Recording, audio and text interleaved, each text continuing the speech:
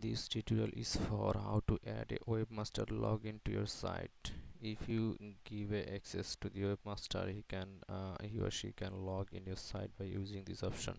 So let's start. Let's add this option. So go to the add and the more. Yeah, it is the webmaster login. Drag it here. You can drag this option anywhere you want. Okay, I'm just going to this and grant permission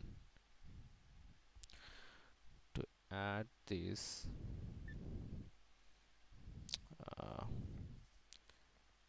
so here it is. Some options you can add all your webmaster login option.